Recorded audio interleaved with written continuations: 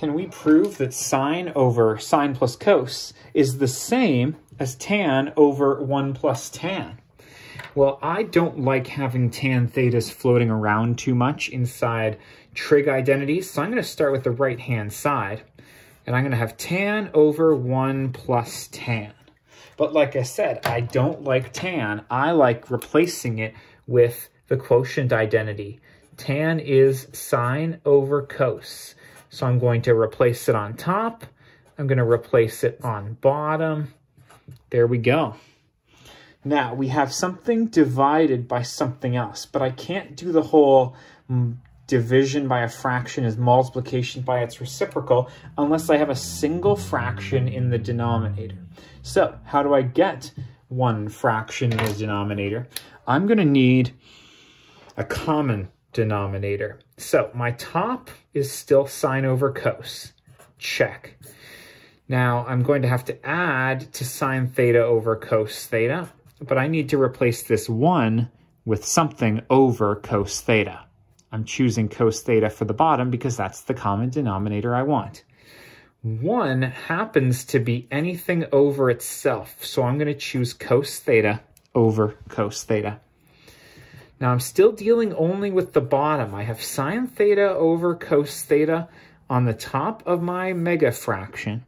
And on bottom, I have something over cos plus something over cos. Common denominator, check.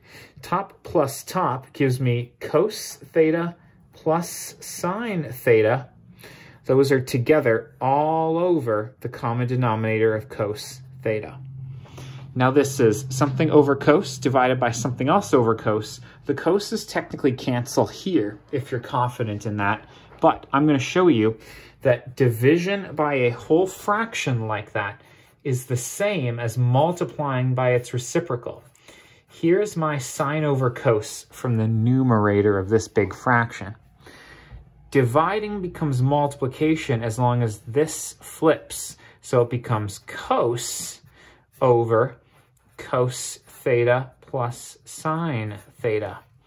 Now it's probably more obvious that the over cos times cos here will cancel with each other and leave us with sine theta on top, and on bottom we have cos plus sine. Now the order you add things in doesn't matter, just like 5 plus 4 is the same as 4 plus 5. So I can take the liberty to turn that into sine theta plus cos theta, just to emphasize to everyone that it's the exact same as what I started with on my left side. Oh, yes. Let us celebrate with a therefore. Left side equals right side. Therefore, the sine of an angle divided by sine plus cos of that angle is the same as tan divided by 1 plus tan for that angle. Beauty. All it took was quite a few substitutions and some finesse with fractions. You can do it. I believe in you. Best of luck.